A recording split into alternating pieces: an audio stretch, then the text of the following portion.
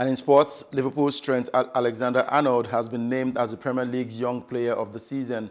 Manchester United attackers Marcus Rashford, Mason Greenwood and Anthony Martial had all been named on the 8-man shortlist, but Alexander-Arnold's title-winning campaign was rewarded.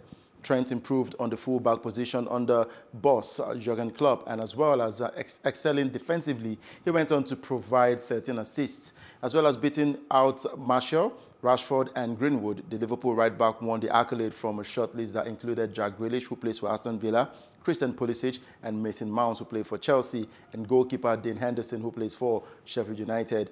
The award, which is for players who are aged 23 or under at the start of the 2019-2020 season, was voted for by fans. It is the fourth trophy Alexander-Arnold has lifted since his breakthrough for the Reds in the 2016-2017 season. Still in sports, Arsenal have signed Brazil midfielder Willian on a 3-year deal after the 32-year-old's contract with Chelsea expired. The Blues had offered the player a new deal but were unwilling to match what the Gunners had on the table. Willian made 339 appearances for Chelsea after signing from Russian side Anzi Makachkala for £30 million in 2013. He won 5 major honours with the Blues, including 2 Premier League titles and the Europa League, and was voted the club's Players' Player of the Year twice. Arsenal finished 8th in the Premier League last season, while Chelsea were 4th and secured a Champions League spot.